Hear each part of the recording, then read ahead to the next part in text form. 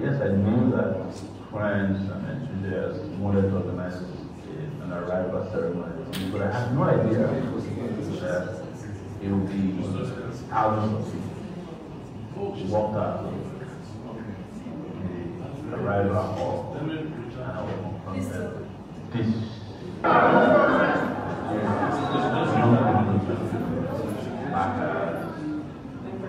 And it just practically snatched me from the exit, because I knew at that moment that we had to, that Nigeria was ready for a new level of revolutionary politics.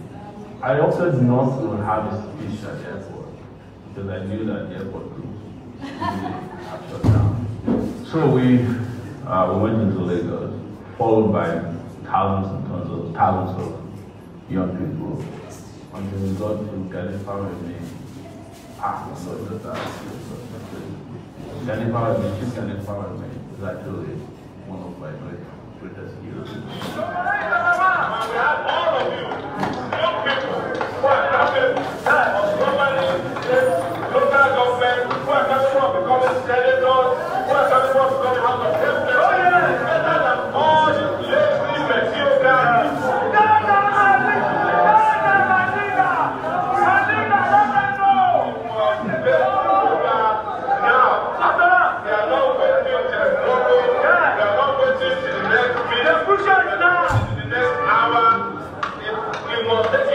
And take it back now!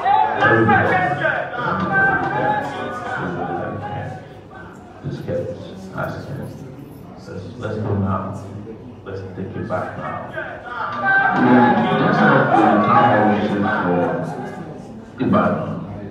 When we got there, we were just going to go with how many people were in the hall, which was supposed to take about 700 people. About 700 people sitting and like 300 people standing. And outside the hall, I heard 1,000 people waiting and had to leave in frustration when they couldn't get inside and hear me speak. Well, I think we are very clear about what we are taking back, and we are very clear about where we are giving it. This is a movement that is taking back not only our resources, it's taking back our dignity, it's taking back our land, it's taking back our people, it's taking back our weak and making them strong, and it's taking back everything that we've lost and giving it back to the people. It's the people's.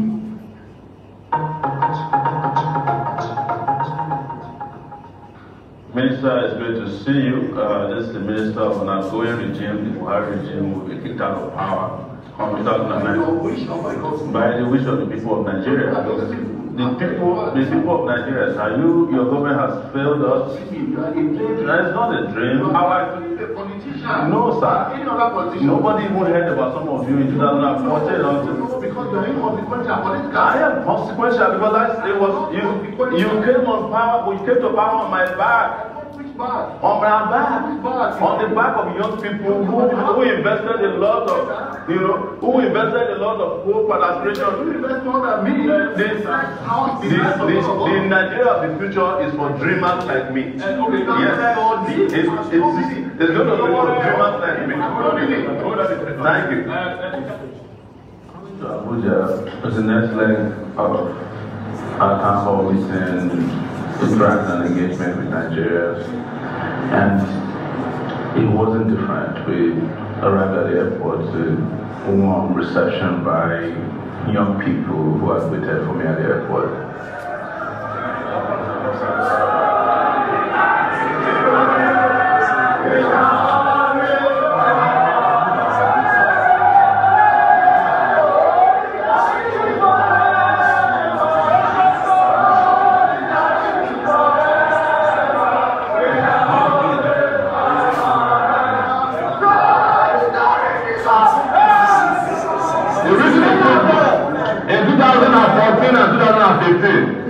We thought that he had integrity and the ability to run this country.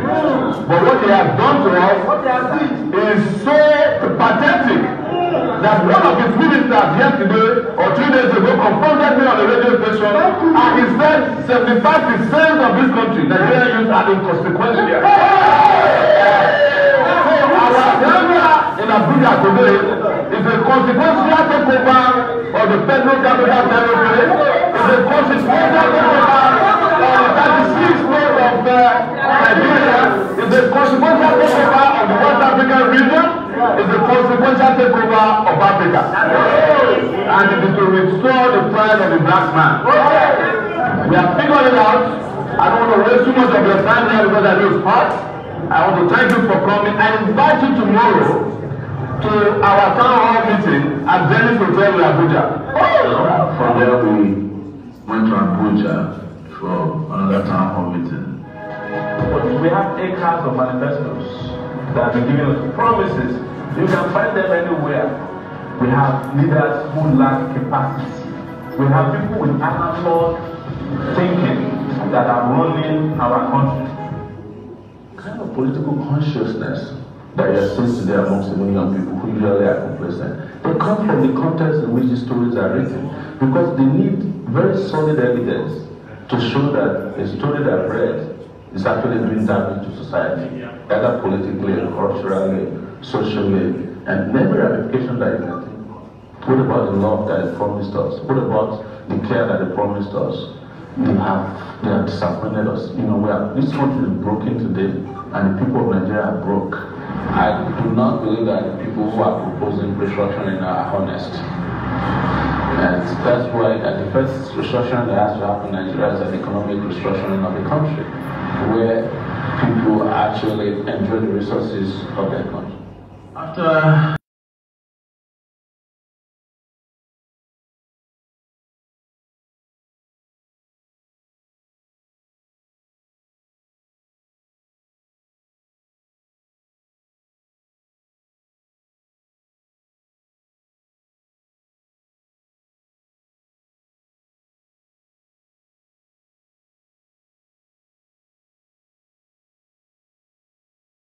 This is the first palace I've entering since I started campaigning 5 weeks ago. You have shown yourself to be a disruptor. You have disrupted the economic system in this country by pushing away people who were thieves in our banking system. I also want to disrupt the political space in Nigeria. I am running to become the president of the Federal Republic of Nigeria in 2019. And I want to start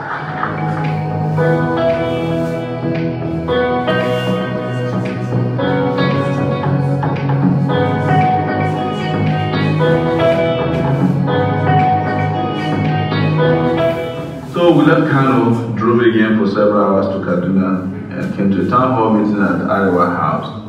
The interesting thing is that Kaduna city or state is a very polarized state. You know, people from northern Kaduna and southern Kaduna are Christians and Muslims, and some cases they actually don't see eye to eye. So, but here it was in this hall, Arewa Hall. The hall was filled to the brim.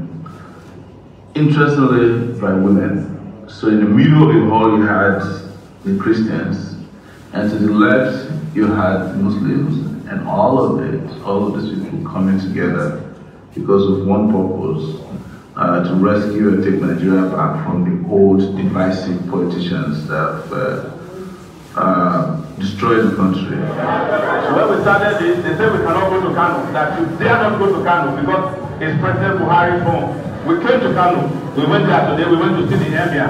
People were hailing us on the street.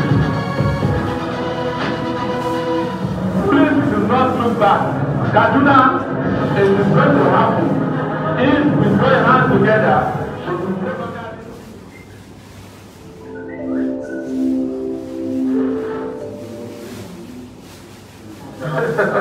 Assalamu alaikum. It's my pleasure.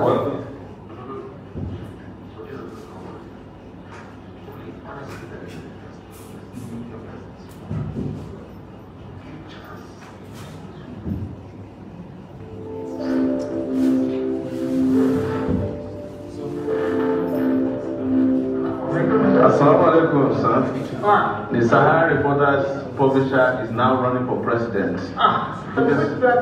We are still working on a coalition of parties, but we've been going around. Coalition of parties. We have a bunch of parties that we're talking to. We want to form with more than. Why worry about a bunch of parties? Why not go to the regional party? Which is the difference? Change. That's PRP. PRP. Okay, so yes, now we are talking.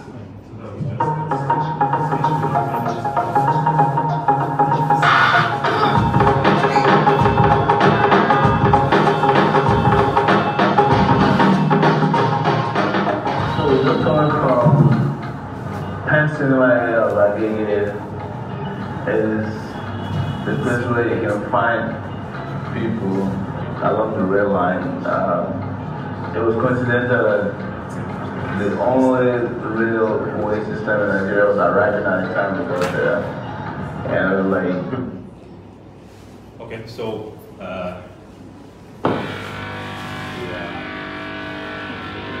about to start.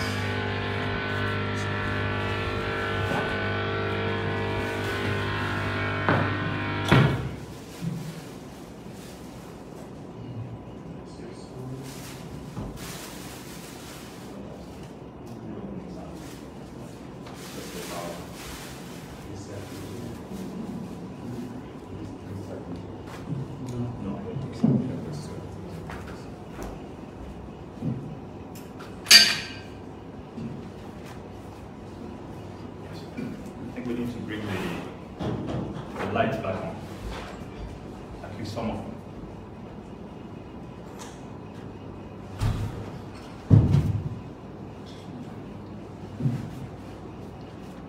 So let's see how many which ones, if you switch it back off again, I'm trying to see.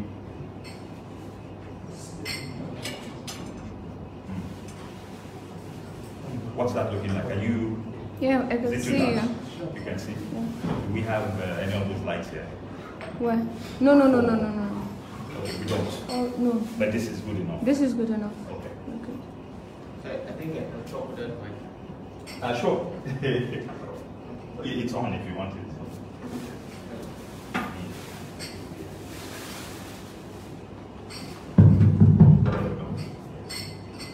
Yes, good evening. I think these are the early birds that use the bike, in the traffic to beat the craziness that we have, the dysfunctionality that we have in Lagos. You're welcome again to the Business Roundtable with Sowore, and I want to assure you that tonight we're going to see a part of him that we have not seen before. We're looking at the most sensitive aspect of our economy, which is the middle class. When you look at a country like Nigeria, with a population that is majorly rife with youth in between the ages of 18 and 35, running into hundreds of, tens of thousands of, you begin to ask yourself, why are we not engaging? What is the plan of government, towards ensuring that they engage these people to, open up Nigeria for better? And then we'll begin to see or hear things like digitization of the middle class, cutting off of the middlemen, the youth are lazy, things that begin to show that the middle class are endangered and they are going to be wiped out. Previous administration before this one tried as much as possible to focus on agriculture, forgetting about the middle class. That's one of the things that pissed them off the most. This administration totally went for the jugular. They wanted to wipe out the entire middle class with unfavorable policies and the rest of them. And it will be wonderful to ask ourselves questions and what exactly is the plan of what should we be expecting from a new administration? What should we be expecting from somebody who is vying, to serve in the highest office in the land? What plans does he have for the middle class, for the working class, for the innovators amongst us? And that's one of the things we want to explore. We want to look at it across sector. We want to look at how we're going to job creation. It's not about creating a group of people who will be hailing government and taking money on a monthly basis, or they'll be deployed for election rigging or whatever. We're looking at actual plans that we can actually run. Remember, you take it back movement, or the AAC as a party, is not just a political party. The Take It Back movement, as it were, is a movement. So whether election is running or election has finished running, it goes on. In other words, if there's any plan that we ask that we're going to do, we continue to run those plans, whether the government of the day agree with it or not. Because it is about the future of coming generation. We are taking back our lives from politicians. We are taking back our lives from people who don't care about us but feed off our blood. So, in furtherance of this, I would like to invite to the stage and the podium Dr. Malcolm Fabi, the DG of Sowore Campaign 2019. Thank you so much. We want to thank everybody for coming. And my name is Dr. Malcolm Fabi, as I was just introduced earlier. And before I speak, before I go on, I think it is only proper that we bring up to the stage the man that gave us the job of developing the policy overview that we're going to give you now. As we were told just now by Mr. Omoyele, what has happened with a lot of our past governments, in fact with all of our past governments, is that they have neglected not just the masses, they have also neglected the middle class. And no nation progresses when it neglects any part of its people. So what we want to do today is to provide Nigerians with an opportunity to understand the thinking behind the programs. When we started out with a number of unique ideas. We're glad to tell you that today a lot of those ideas that people thought were extreme are actually mainstream. When we said we were going to give people 100,000 naira minimum wage, people were apoplectic. Now it is mainstream. More than a couple of political parties, in fact, have picked it up. When we said ranching was the way to go, if we were to solve the farmer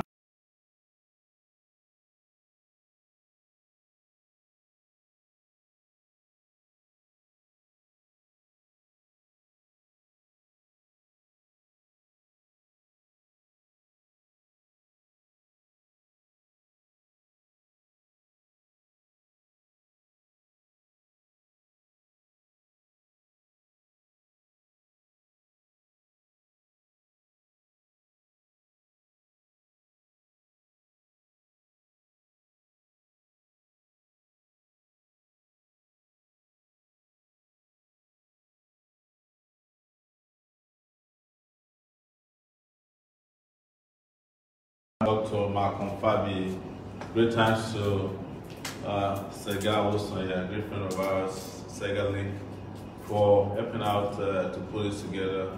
No thanks to Lagos for making it possible for all the people that are supposed to be here tonight. I hope we'll make it because of the traffic jam that's associated with this city. It's an impossible city to live in or work in, as you guys know. Just said, we have some of the best plans to grow our Nigerian economy, to diversify it, and to create a real middle class, not a class left in the middle of nowhere, which is what we have now. And one of the three pillars of our economic agenda, or even our entire manifesto, was to ensure that we guarantee security to Nigerians. And when we talk about security, a lot of people think that we're talking about physical security alone. It's way beyond that. We are talking about what war might likely be war waged in the cyberspace.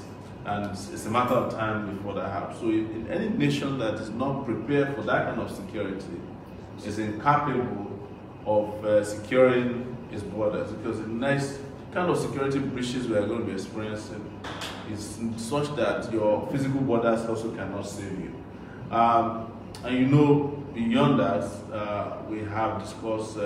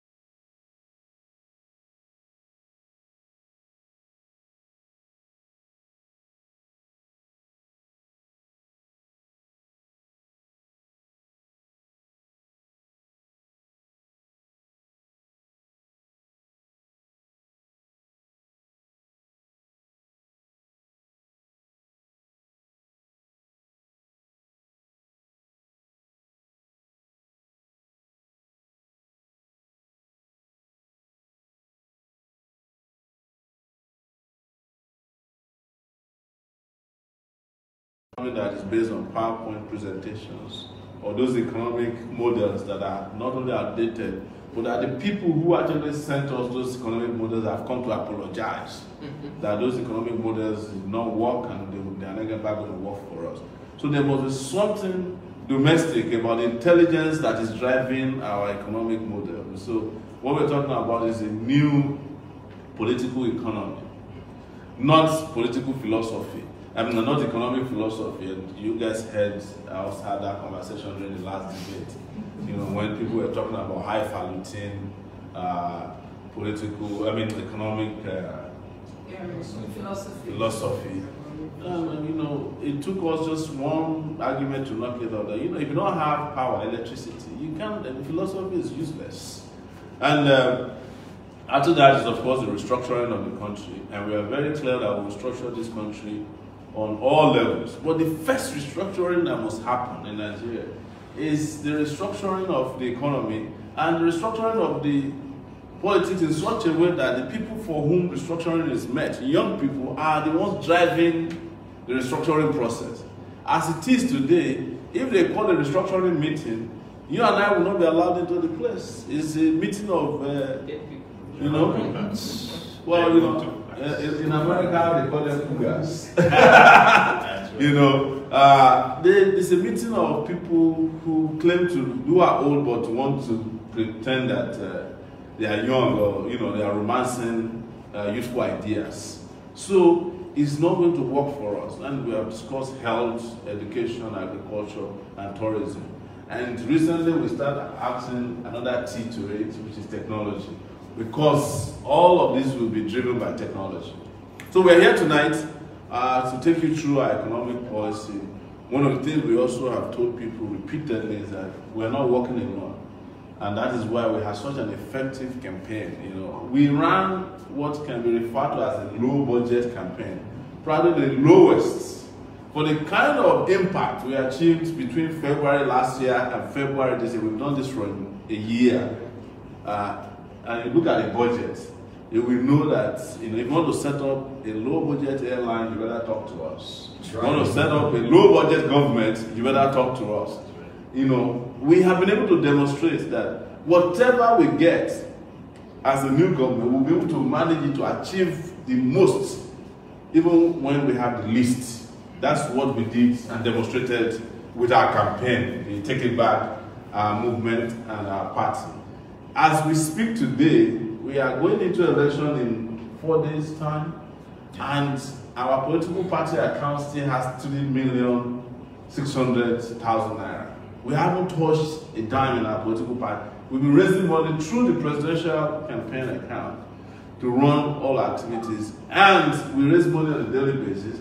We spend and we have left, and we do great things, traveling to 34 states across Nigeria, traveling in almost 7 countries. You know, we went to pretty much every continent to campaign to people, both at home and in diaspora. We did over 200 events, and we spent so far less than 120 million naira in a year. Yes. That is probably what the PDP spent today in the Lagos rally that I held failed spectacularly. So you probably spend even more than that.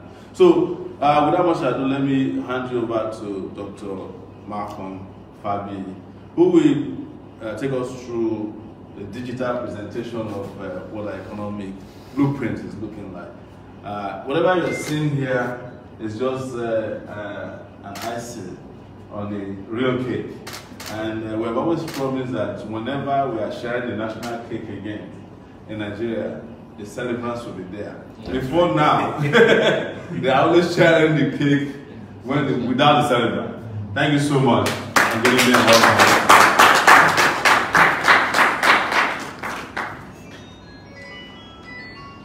Thank you very much. The next President of the Federal Republic. Can you please get it back to some clarity? You take it back.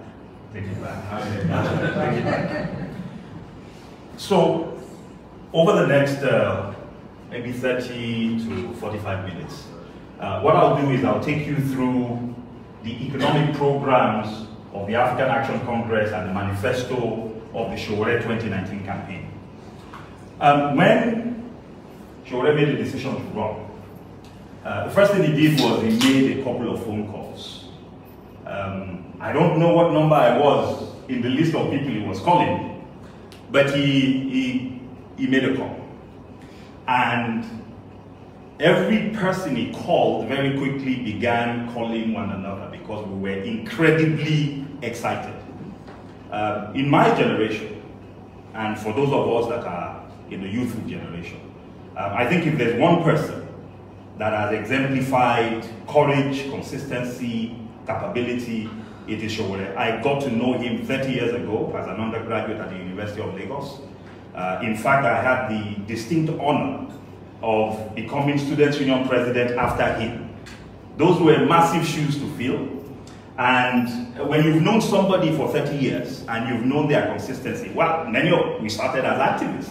Many of us went into other careers, consulting, academia. But even when he went into business, his business was the business of activism. He established a company called Sahara Reporters, which right now is one of the most recognizable Nigerian brands. It has been syndicated on BBC, CNN. Talk about, there's no global organization that does not know who or what Sahara Reporters is. So he has demonstrated over time that he is not only a consistent person and that he has integrity, but he's also incredibly sound from an economic perspective. He has run a business, he continues to run that business. And over the time that he has run that business since 2006, there are many businesses that have started and died in this country. He continues to thrive. So when he made the call, what he wanted was for us to put together a policy team. And we immediately pulled that team together. Our policy team had well over 20 people, all of them global experts. In my case, my expertise comes from management consulting. I work with a company called McKinsey. It's a pretty well-known management consultancy firm. I attended the University of Lagos. I have a PhD from Cambridge. I've worked both in engineering as well as in economics. And I've also spent time as a visiting professor at the Lagos Business School, where I used to teach marketing strategy almost about 10 years ago now. And so we put a team together. It was a global team and it had experts in every area. And Sowore told us he wanted three things in his economic policy.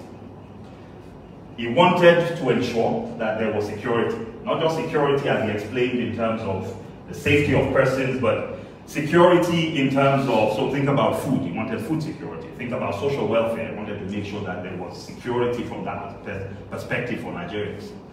He wanted sustainability. What he asked for were programs that did not just create things, but programs that created things that could sustain themselves.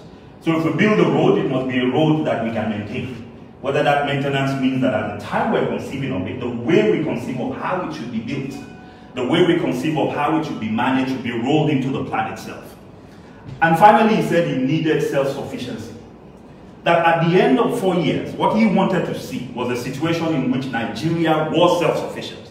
where we are no longer a nation that produces 2 million barrels of oil a day and imports 300,000 barrels of refined products, when we have 4 refineries that have a capacity of almost 450,000 barrels. So those were the 3 things he said he wanted to see in any plan we came up with, and it was a very iterative process. So there were a lot of conferences, we met physically a number of times, there were intense debates about how to move forward. But eventually, what we ended up with were 10 agenda items. Nigeria has a lot of problems. But what we found, so the first thing we did was we did some polling. I mean, we had an intuition for what some of those challenges were. But we also went out and engaged with the Nigerian people to find out exactly what those critical areas were. And this is what we call spicer heat. So when you look at each of those, so SPICERHEAT,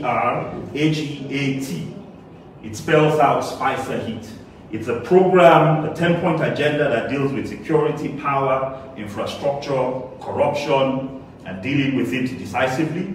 The economy and jobs, how do we grow jobs? Restructuring, how do we structure Nigeria so that it works for all of its people? Healthcare, education, agriculture, and tourism. So as you would notice, so one of the first things we did was we looked very critically at the issue of power. Normally power would be considered as part of infrastructure. But Nigeria's power problem is so terrible that we thought we would be doing it injustice if we rolled it up into power. As you know, today we have a Minister of Power who doubles as the Minister for Housing and who doubles as the Minister for Works. So he's a jack of all trades and a master of none. So the first thing we did is we looked at power. So what you see here is on the left over here is a measure of the wealth of countries. On the right, down here, is a measure of their use of power. Anytime you see a line going that way, what it means is the more power you have in your economy, what happens? The more wealth you have, period. The more power you have in your economy, the more wealth you have. So the first thing we did is we did what consultants would call benchmarking. And what benchmarking does is we took different countries and looked at how much power those countries used per person. Anytime you say per person, it's per capita. So per capita in economics is just per person. So here is Norway. Every year, the average person in Norway uses 23,000 kilowatt hours per person. In Brazil, the average person in Brazil uses about 2,600 kilowatt hours per person. Please help me find Nigeria. Nigeria is here. The average person in Nigeria uses 361 kilowatt hours per person. In fact, here we were being generous because we based this on 7,000 megawatts of theoretical capacity. Only 5,000 megawatts is used. We only have the ability to use 5,000 megawatts. So here is Nigeria. Let's look for some other countries. Who is in Nigeria's class? We're in the same class with Sudan, people that are in war.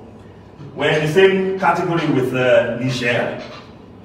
Where is South Africa? South Africa is somewhere here.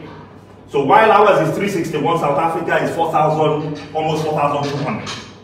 The average South African has about over 10 times the amount of power we have access to. South Africa has 55 million people, and we have 5,000 megawatts. South Africa has 1,000 megawatts per million people. If we had 1,000 megawatts per million people, we would need 200,000 megawatts of power, called bold. Because we've said we need 17,000 megawatts. If we had just as much power as South Africa, our need is 200,000. So we're saying in 4 years we want to do 17,000. And 17,000 in 4 years would be more than all the power that we've been able to generate since this ambitious. But guess what? Egypt just did it Last year, Egypt, in 27 months, put in 14,500 megawatts of power. In 27 months under Assisi. So here's where we started. So our goal was, Nigeria shouldn't be here. This is the global average. The global average is 3,651. So around the world, if you look at all the power usage, the average is about 3,125. So we said, look, we can't attempt to go as far as South Africa. It's too far, it's too much. We can't do 200,000 megawatts. But let's make sure we at least get to at least 40% of the global average. That's where the 17,000 megawatts come from. Can we do it? The answer is yes. So we looked at other countries that have done it. We looked at China. China, by 1990, this is where their power generation was. This is 1990. You see how China's graph goes up. So China did some things. They told themselves we are too backward. We need to get things done. And so they made a few changes. Today China has 1.5 million megawatts. We have 5,000. Okay? So we have 7,000 theoretical generation capacity. And one of the things we noticed was that one of the ways that China was able to grow, so if you look at this graph, you see that somewhere around here, the graph starts going up. What China did in around 1996 was they came up with something called the Power Sector Public-Private Partnership Law that allowed private businesses under the guidance of the government to get involved in the power sector. And China, for a long period, was building over 60,000 megawatts per year of power. So we know it can be done. And I just gave you the example of Egypt, where they put in 14,500 megawatts in just over 27 months. We're saying we want to do 17,000 megawatts in 4 years. So our power sector plans are to add 17,000 megawatts of power. Today, we're at 361 kilowatt hours per capita. Again, this is average power use per person. In the future, when we add this 17,000 megawatts, we expect that Nigeria will have about 1,250 kilowatt hours per person. We would have almost increased that close to about 4 times. We would still, in the future, and our future being 4 years after Sowore's first term, we would still be lower than Brazil. We would still be only about a quarter of South Africa, but we would be roughly 40% of the global average, which is where we said at a minimum we must get to in 4 years. If we are able to do that, so remember I told you that when you look at the economy of countries, the GDP, the economy of countries per person, and you look at their power use, it's a straight line. The more power you have, the richer you are. This is where Nigeria is. Now, when we do what we want to do, so you see this here, in economic terms, it just means every kilowatt hour of power generates about $4.3. Why? Because if you have power, you are more productive. If you have power as a student, the more power you have, the more you can study. At work, when power goes off, what do people do? If it's an industry that requires power, it's either everybody walks out and waits until power gets restored. So an economy with power is an economy that powers itself, period. So our expectation, now we don't make any claims about this, but if we move from here to here, what it means potentially is that by doing nothing other than providing 17,000 megawatts, we could potentially move Nigeria's economy by up to $1 to $2 trillion in addition to where we are today, which is about $400 billion. We could, just by providing that level of power, potentially triple our economy. We make no claims about that. We don't claim that benefit here, but we know that it happens in the rest of the world. So our infrastructure plans are very simple. Our roads, Nigeria currently has 202,000 kilometers of roads that are dilapidated, not maintained. We want to double that and take it to over 400,000. It has the potential of creating almost 2 million jobs.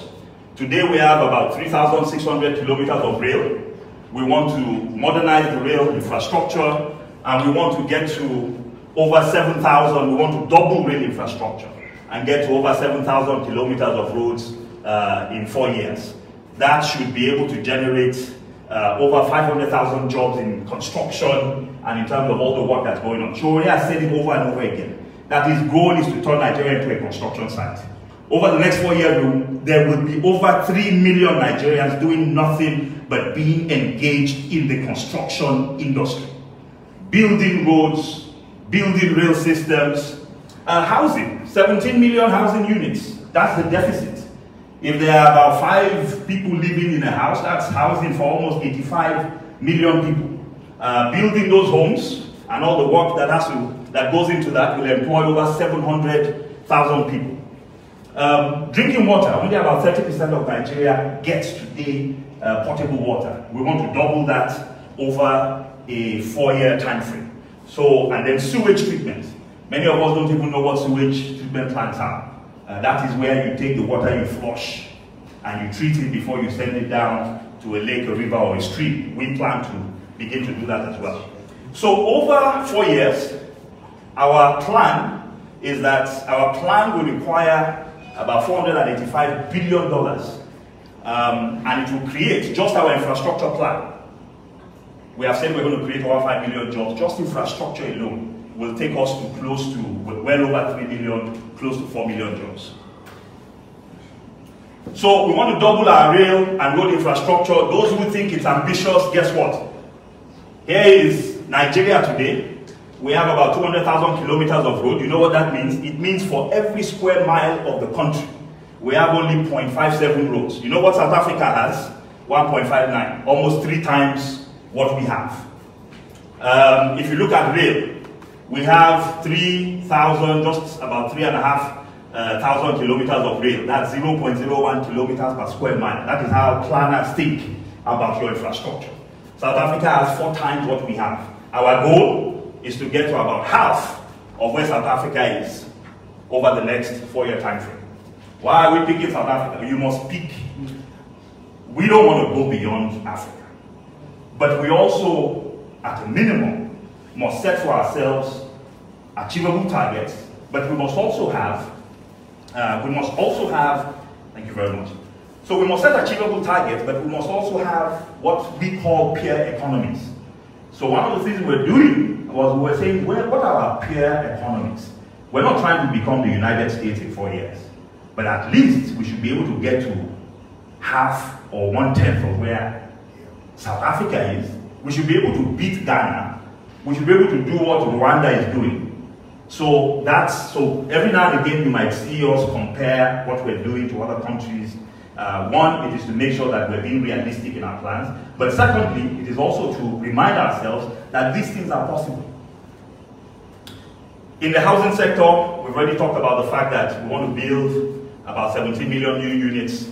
Sowore has been very clear about the plan. The plan is that the average Nigerian will be able to access up to 2 million naira in loans, payable over 20 years. It means that no Nigerian that accesses these loans will have to pay more than 20,000 naira per month. That is part of why our minimum wage, our living wage, is 100,000. That out of 100,000 living wage, if you're paying 20% of that, maximum for housing, it still leaves you about 80% to get on with the rest of your life. So every Nigerian under our plan will be guaranteed up to 2 million naira in loans. And then we're going to establish something called a real estate investment trust. The government of Nigeria owns all the land. So the idea is, we know that for these 17 million units, we need about 8.5 million acres of land. Nigeria has about 250 million acres. We will allocate about 8.5 million acres to this project, and we will monetize that and invest that into, as the seed fund, the beginning, the investment into this real estate investment trust, and then we'll invite the private sector to partner with us in that as well. Living wage, we don't call it a minimum wage, it's a living wage. Here's where we started. So for those who wonder, how did you come up with these numbers? We looked at the entire Nigerian civil service. We looked at people from grade level 1 to grade level 17. A grade level 1 person, you know, every grade has tips. So the average payment in grade level 1 is about 20,000. The average payment in grade level 12 is 99,000. So only grade levels 1 to 12 in the civil service are below 100,000. So what we did was we said, what is the deficit? What is the difference between this and what we believe is the living wage of the 100,000? We identified that deficit, and then we looked at what percentage of the civil service was in these categories. We found out that of the 900,000 validated employees in the federal civil service, that about 67% of them, almost 70%, so about 70,000 people fall into this. Our estimation is that we'll need about $1.4 billion in addition to make those payments, which would be about 490 billion added to our budget. We expect it to actually boost the economy. If I give people that already have 10 homes an additional 100,000, they will spray it within 1 minute at an Owambe party. If I give a worker that was earning 20,000 naira, an additional 80,000 naira, what's he going to do? He's going straight to the market to buy a few more pieces of meat, which means the person who has a poultry is going to have to generate, to have more chicks, more goats, maybe more cows. He will go straight and start buying more clothes for his children, which means the tailor gets to work, which means the person selling fabrics gets to basically get more revenues. Right? It means that they can now afford maybe to go to a school of their choice, which means that there's a school somewhere that will get an additional student, which means there might be another teacher somewhere that's potentially going to get hired. So we believe this is a stimulus. It's actually going to stimulate the economy. So in terms of our economic programs, that's the E part of Sydenews. The plan is to create over 5 million jobs, and you see what the breakdown of those jobs are. We want to leverage technology for growth. So we already talked about the silent T at the end of Spicer Heat. Every single program we have, from security to tourism, has technology inside of it. So when you look at our plan, you may not see a separate sector called technology. But in security, we plan to use drones, for example, to surveil what is going on in the Boko Haram areas. We plan to use intelligence to make sure that we stop corruption, cashless systems, putting the entire Corporate Affairs Commission database online, things like that. Integrating, as Sowore very brilliantly answered during the debates when people were asking where the data was. Nigeria already has a lot of data. Nigeria has more data probably than any other country. We have a BVN that is biometric. We have a voter's ID card that is biometric. We have a national ID card for those who have it that is biometric. If you own, we have a passport for those who travel that's biometric. But if you speak on a cell phone, and almost every Nigerian does, we also have biometric level information about you. No other country has that level of information. If you try that in other countries, you would have issues with privacy. But clearly, we don't, those aren't issues there. But we have all that data. If we have all that data, we should be leveraging it to grow our businesses. So the 3 planks of our economic program is leverage technology for growth, promote small businesses, strengthen the manufacturing sector. Under leveraging technology, we want Nigeria to be the hub of software development. We want it to be the hub of ICT, not just in Africa, but around the world. Nigerians are doing this in other countries. There's no reason why we cannot create the enabling environment here. Our power plan will help this. So our plan for power is not to build one big plant and put it on one national grid. It's going to be decentralized. The 17,000 will be 500 here, 1,000 there. And the way we prioritize where we build is where the ICT center is going to be. We're going to build hubs. We're going to build innovation centers. So that's the plan that we have as far as technology is concerned. We're going to promote small businesses. It's not big companies that create jobs. It's many millions of small businesses. If any of you has an idea today, how are you going to get money to start? Nobody's going to give you capital unless you happen to have a wealthy parent. And most times when you have a wealthy parent, you don't even bother about starting a new company. You're just waiting for them to hand over their own company to you. So our plan is to create small businesses. We're going to develop something we call a Small Business Innovation Fund.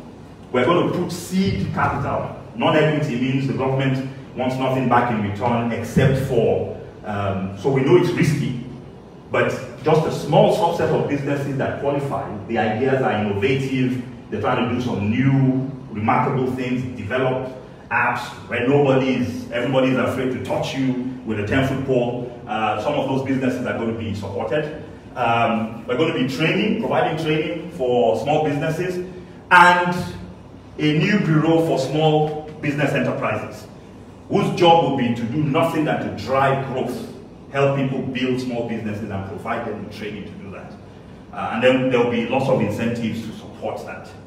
And then the manufacturing sector. We want to boost manufacturing in this country. If you think about it this way, in many industries, most of what you use in manufacturing is power. So if you are in China, your power cost is about 4 or 5 cents per kilowatt hour. If you're in Nigeria, your cost is 20 cents a kilowatt hour. Why? Because you have to use your diesel generator to be supplying power. Before you even produce the product, your cost is already almost 100% more than the guy from China, because we don't have power. So we're going to change that with our plans. And then you can't strengthen manufacturing if you don't tackle corruption, so we're going to be opportunity there. Nigeria has over 20 million cows. Those cows, the reason why you see all that fighting is because Boko Haram has closed off. Normally, Nigeria's cows spend the rainy seasons, they spend the dry season in the north, and then move towards here, they spend the rainy seasons in the north, and then move towards here in the dry season in the north. But now, 20 million cows cannot go towards the northeast because of Boko Haram. You take your cows to Taraba, Bauchi, Yobe, Adamawa, you have just donated your herd to Boko Haram. You take your cows to the northwest, you have just donated your cows to bandits in the northwest. So that's almost 30% of Nigeria they can't go to. Part of what is happening is there is more conflict between growing herds of cows and the fact that where farmers didn't used to see them before, now you're bumping into farmers everywhere because it's shrunk. Add to that climate change. That is reducing yields, reducing water. So for us, it's an opportunity. We need to move these cows into ranches.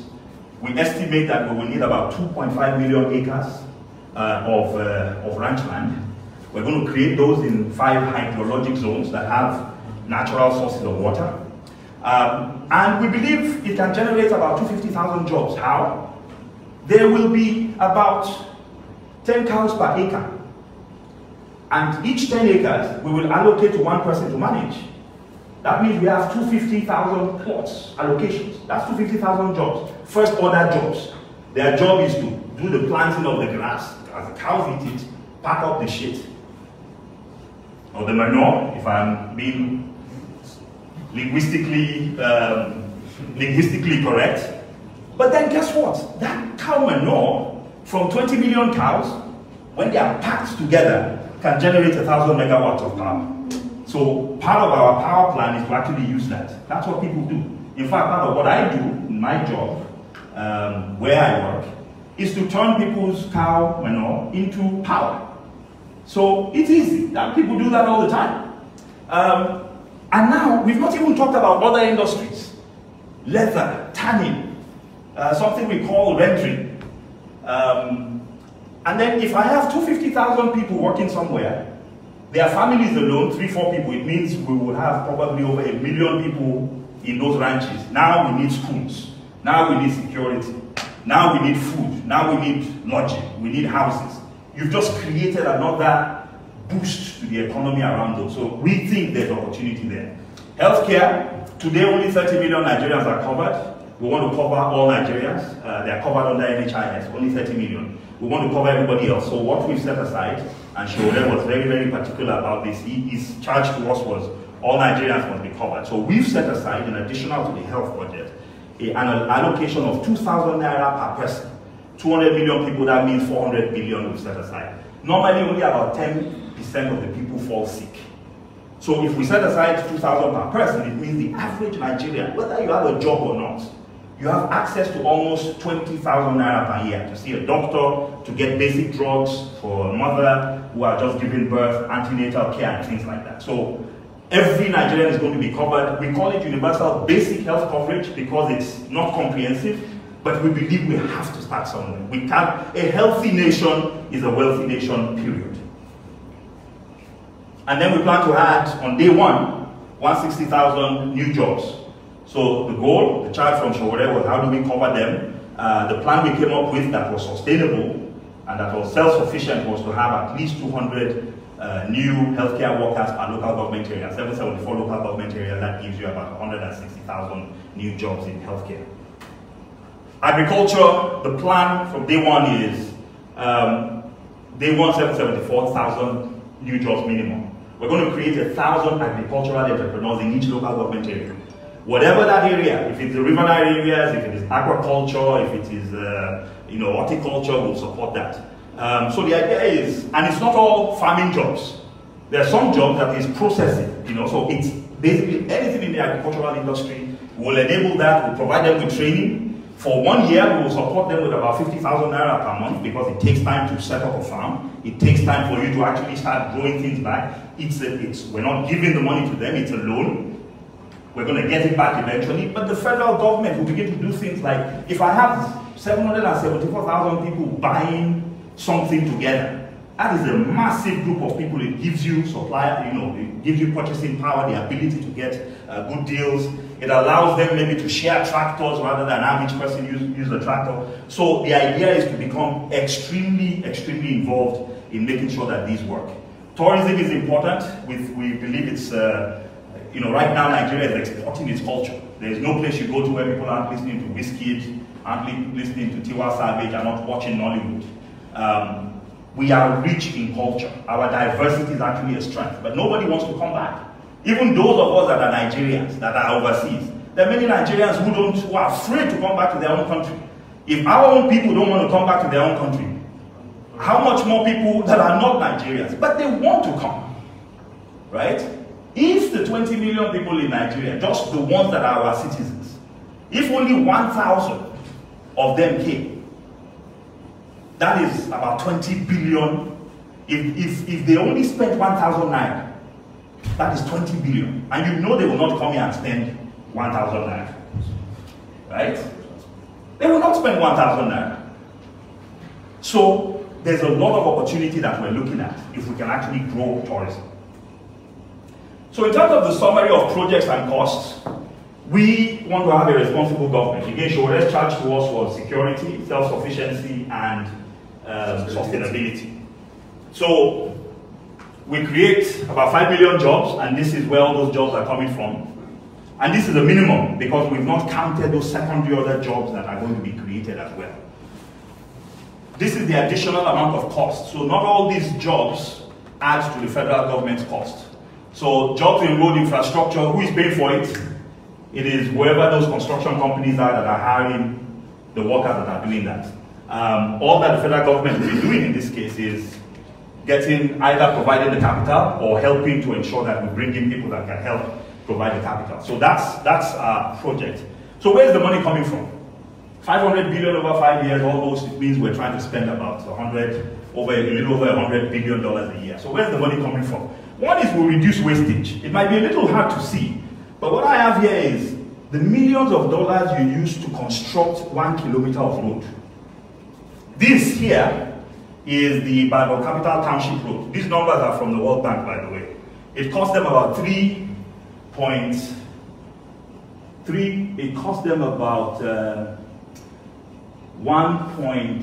that's about $3.7 million per kilometer for that road.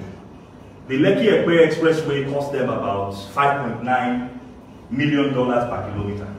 The world average is 1.4. So you know where the rest of that money is going to. It is waste. If we're building roads, or if you are building roads for the Nigerian government under the Sowore government, guess which cost you are going to be providing those roads at? It cannot and should not exist a global average. Okay? So we can reduce wastage. We can boost revenue collection. What you have here are Lagos's revenue numbers. So the Sowore government is not going to increase taxes, but we're going to make sure that those who gain the most from Nigeria are going to give back to Nigeria. We're not going to allow a situation where somebody gives 10 million and you get revenue workers to look the other way when you should actually be paying over about $1 billion, and you give them 10 million and everybody looks the other way. The Sowore government will not do that. Lagos was making about 1.1 billion per month. Today, Lagos makes about 34 billion per month in internally generated revenue. In fact, Ambode just gave a budget of almost 900 billion. Nigeria's budget is about 9 trillion, which means the budget of Lagos alone is about 10% of the Nigerian budget.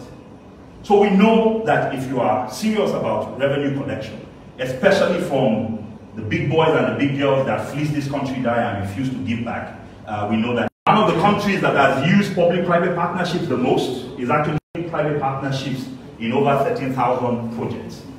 So we will leverage that, but our concern is going to be to ensure that the Nigerian people are not shortchanged in any way. Where's the money coming from? There's three ways, as I told you. We want to get close to about $100 billion a year. $5 to $6 billion of that is going to come from tackling corruption. Today we know that about 20% of our budget is consumed. 25 billion, 30 billion budget, that's $5 to $6 billion a year. We'll close that right away. People who need to be in jail will be in jail. People who need to be, going to court and getting prosecuted for their crimes will be getting prosecuted for their crimes. But this is what you would call in economics low-hanging fruit. The next place is revenue collection. I showed you the example of Lagos.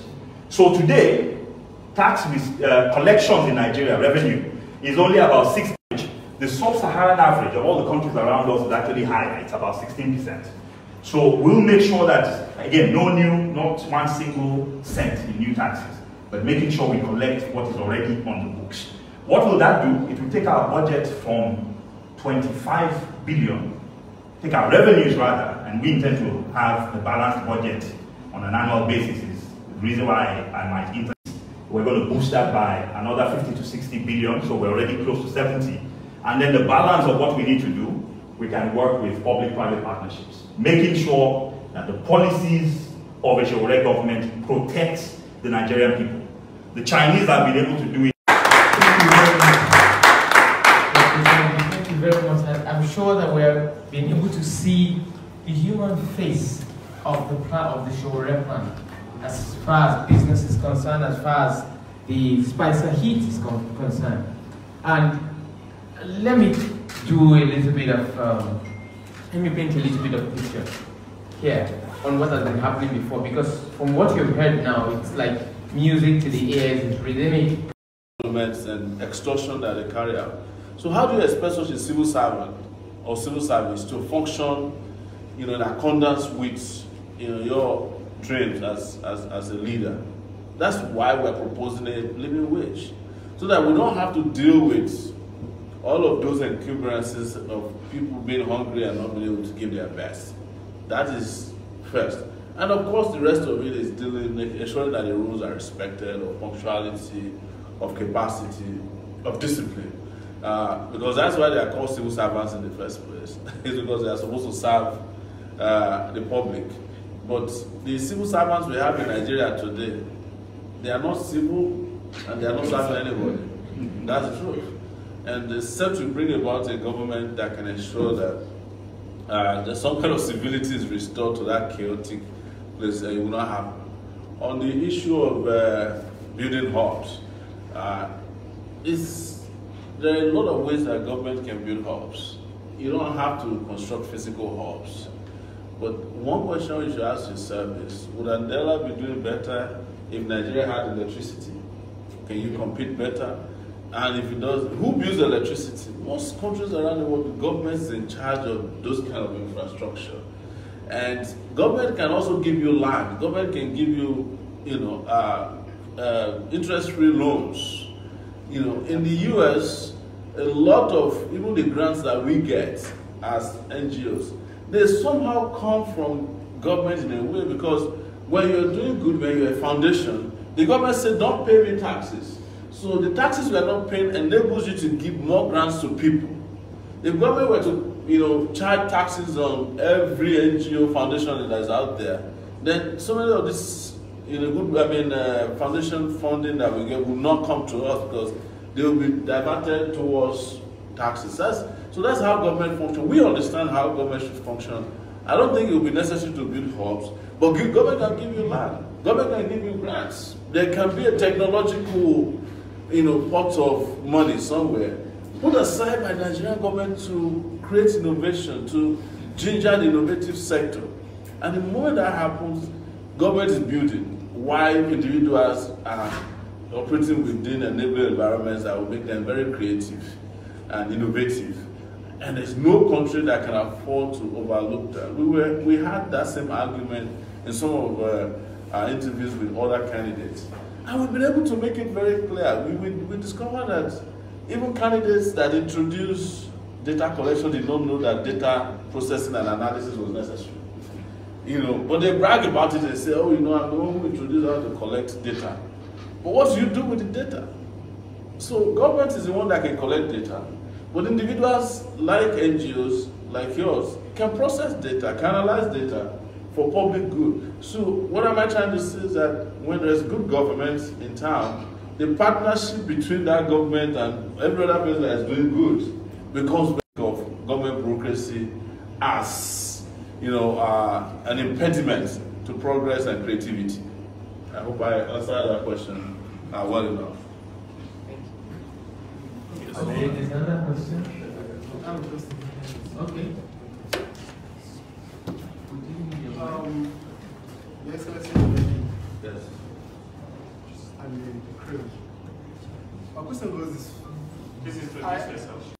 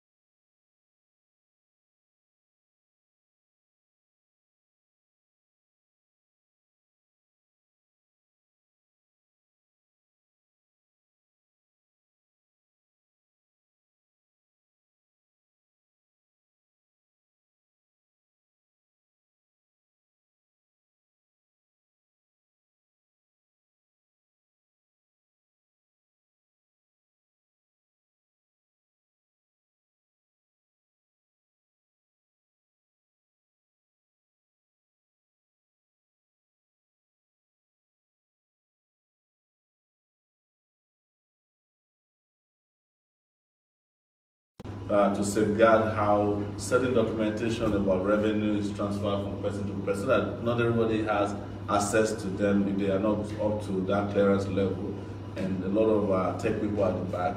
We talked about the use of blockchain technology. It's not that it will solve all the problems, but it can help you with tracking revenue. The TSA that they have could have worked, but the moment Buhari came, because of the corrupt nature of the people that brought him in, they started exempting several agencies of God. So over 5 to 10 accounts are already exempted from the NNPC. The custom has its own exemption. I heard that MPA has its own exemption. So by the time they exempted all the big revenue agencies, TSA is empty. And then you have to think about Buhari as a person who has little upstairs, with due respect to the man, and then has no energy or the ability. A mediocre leader who don't understand how to even track or monitor or supervise his ministers, or who doesn't even have meetings with them, cannot understand how his country is operating. As you understand, there's also a medical dimension to it, known as dementia. So the man forgets almost everything that's going on around him. How do you expect such a person to fight corruption?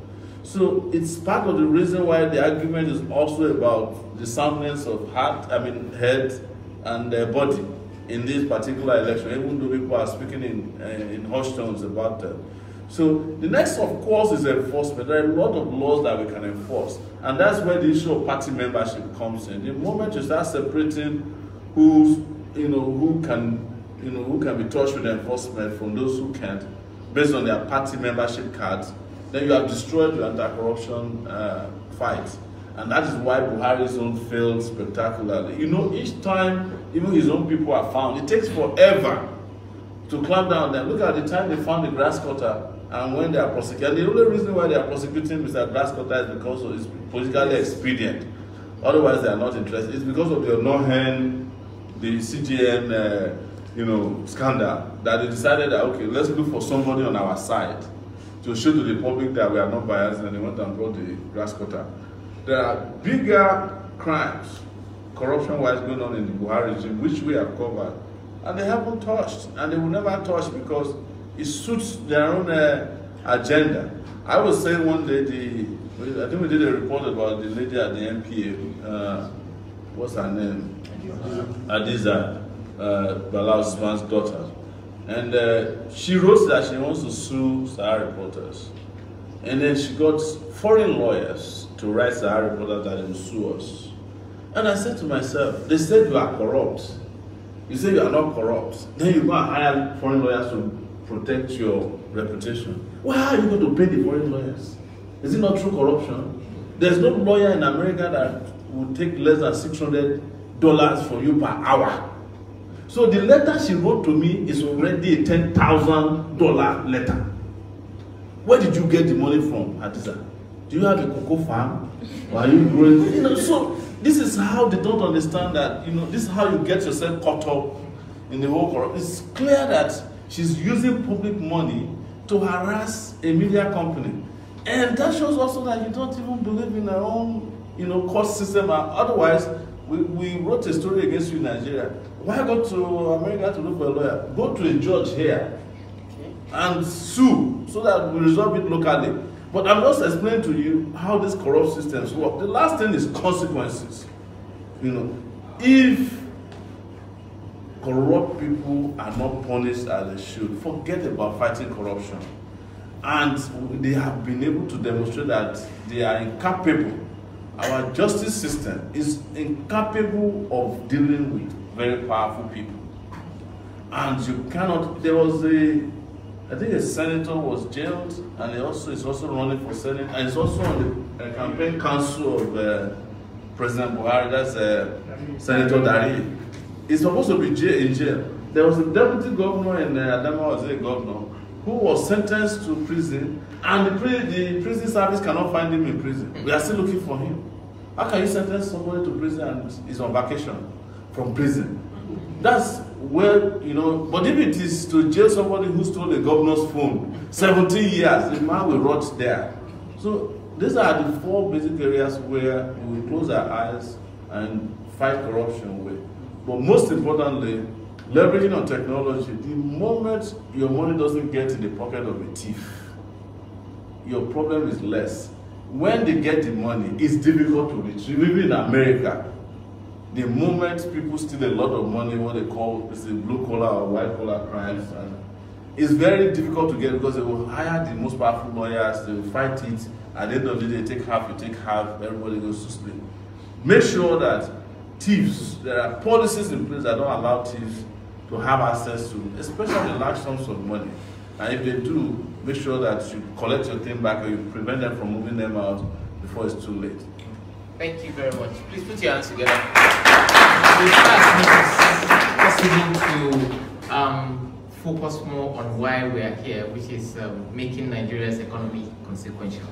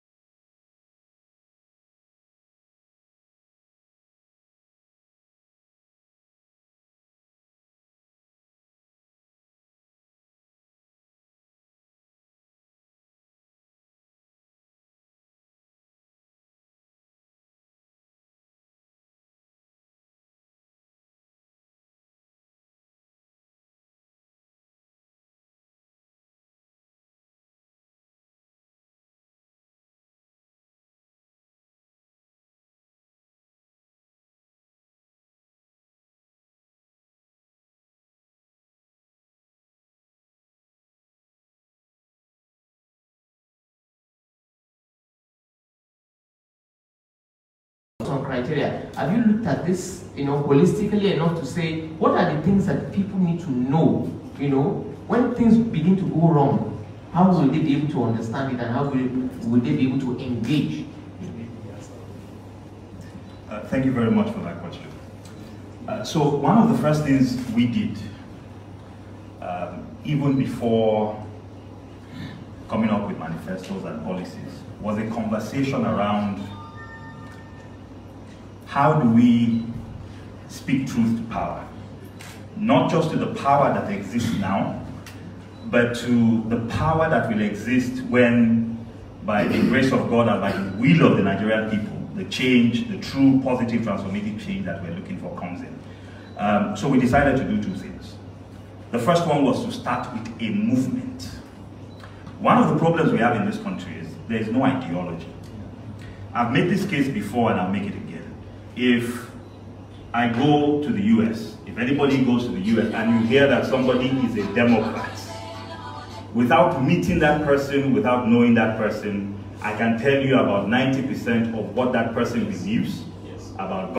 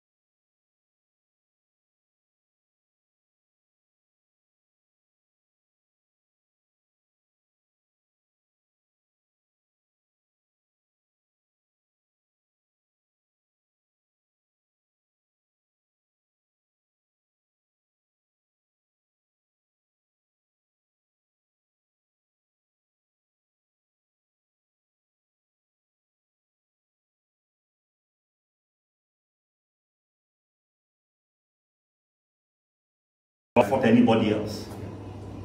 That's the truth. That's what we believe. That's what he told us to do. So the reality is, the movement continues. The movement is our ideological basis, and it is our movement that then became the basis for this manifesto. Now, the second thing that he requested for, that's here, is that if somebody doesn't make commitments, then you can't hold them accountable. We've told you how many jobs we intend to create. If Sowore fails to create 5 million jobs in 4 years, many of us will not vote for him again. So he has made what he wants to do public. He has told us that he wants to put in 17,000 megawatts of power. We can hold him accountable. He has told us that he will pursue corruption without fear or favor. We can hold him accountable. He has told us he wants to create 1,000 agricultural entrepreneurs in 774 local government areas, and after 4 years, we can ask him, where are those 774,000 entrepreneurs? He has told us he wants to create ranches. At the end of 5 years, we can find out, at the end of 4 years, we can ask him, where are the ranches? So part of what we are here to do today, part of the reason why Sowore and all of us that are in the movement are comfortable providing these numbers is because we want Nigerians to hold us accountable. Starting with him. And what is absolutism? This is capitalist. This is that. There's nothing that is anything. You understand? Does it work? Those are the questions you need to ask. Besides, what is technology? We need not be afraid that it's going to take our jobs. We should ask ourselves, the simplest form or definition of technology is the state of human knowledge. In other words, as the state of human knowledge improves on the government side, also your state of mind improves, because you'll be thinking of, where do I find myself on this? And based on the leadership example that they have put down, they are telling you that they are creating a platform upon which you can plug yourself into. In other words, you are relevant in this kind of arrangement. Nobody is going to be talking over your head. They are creating a platform that you can find expression through. So when they say creation of jobs, it means creation of opportunities robust enough to give you comfort enough to express yourself. And that's what we've heard. I'm just translating in English. Yes, sir, let's take a question from this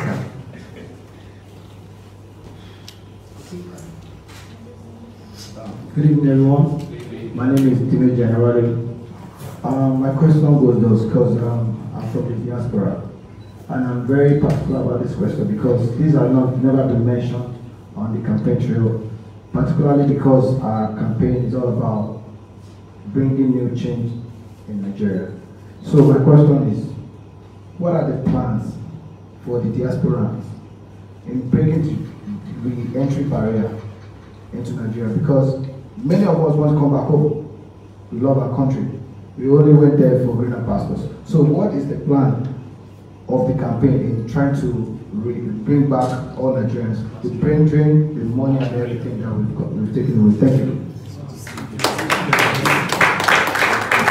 Very good question. Thank you so much. When we were doing our research on how much Nigeria makes annually, we discovered that when the prices of oil fell a few years ago, the remittance into Nigeria was bigger than the oil received into for the Nigerian government for one particular, for several years. So the diasporans are bringing in over $50 billion. All our tax receipts combined together is around $30-something billion. So the diaspora community is Nigeria's new oil, if not gold. But the problem is that the Nigerian government don't have any plans or respect for the diaspora community. That is why we are still even arguing about whether they can vote or not vote at this time. And by the way, if diasporans were to be allowed to vote in this election, we would have stopped campaigning a long time ago.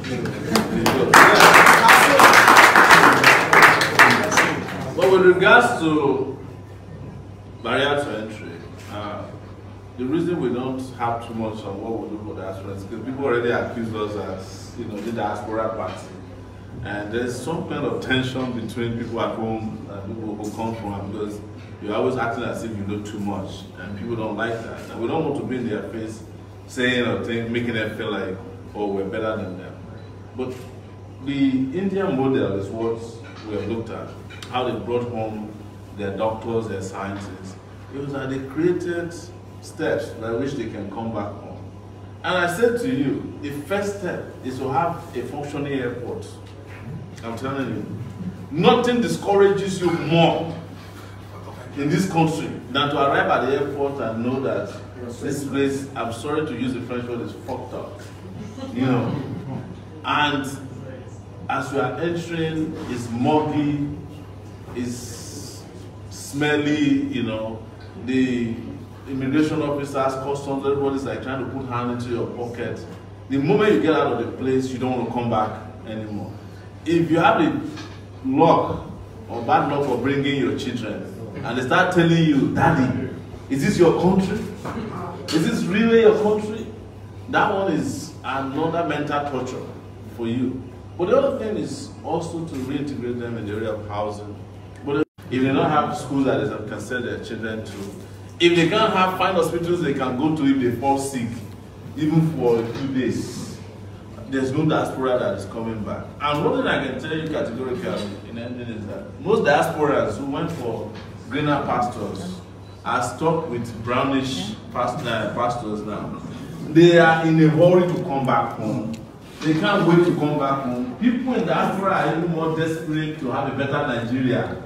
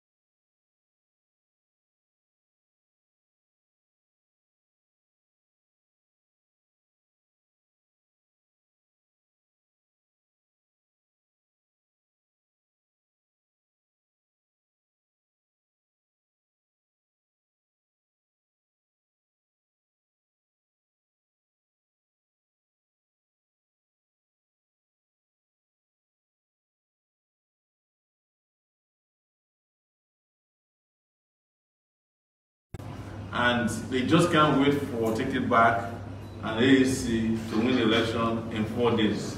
And we have to thank you guys very much in diaspora. We know you're watching us, and you can't wait to come back to your country. As we said to you the last time, give us a chance. We're going to prepare a home for you to return to.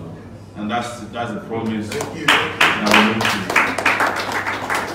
I think this, do you have anything to add? No, not at all. Just only one.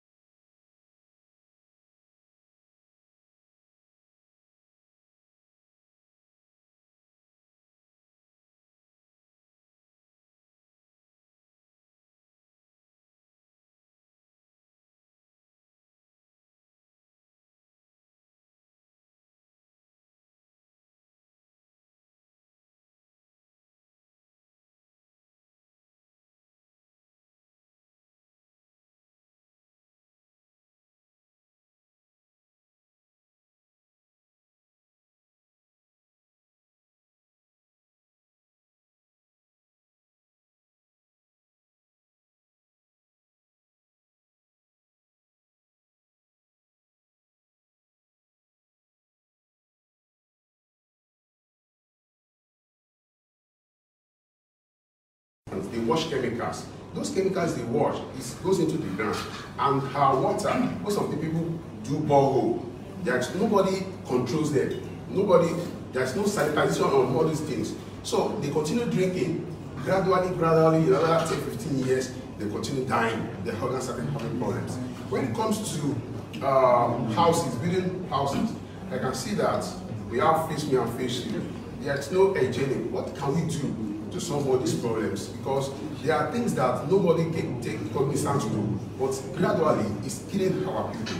So what is your plan towards this? I wanted to ask Dr. Malcolm to answer the question, because I want to go to the back too and do what you guys are doing. All right, thanks. So, I'll just repeat your question. So the first one is, you have hospitals, you have places where diseases are being treated, they wash things, generate water, and it's just released into places where people living around, especially children. Because sorry sir, because like the Chinese now, they are washing those things in our farmland. And then industries, okay, and then industries and then houses.